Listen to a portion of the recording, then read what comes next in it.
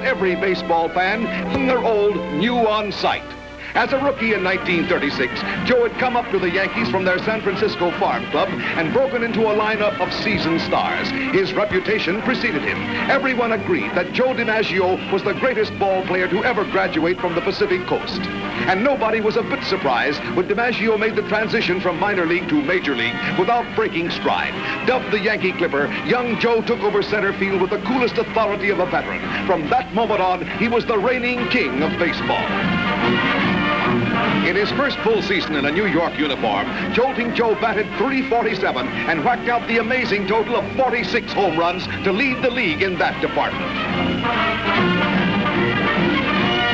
He is the only player to ever play on 4 pennant-winning and world championship teams in his first 4 years in the majors. But this figured. Any ball club who had Joe's bat and glove had to be tops in their league.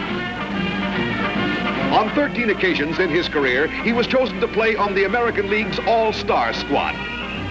In 1941, he established a record that will probably stand a long time. Joe hit safely in 56 consecutive ball games, breaking an all-time record of 44 set by Wee Willie Keeler back in 1897. The Yankee Clipper was a magician with a 40-ounce bat.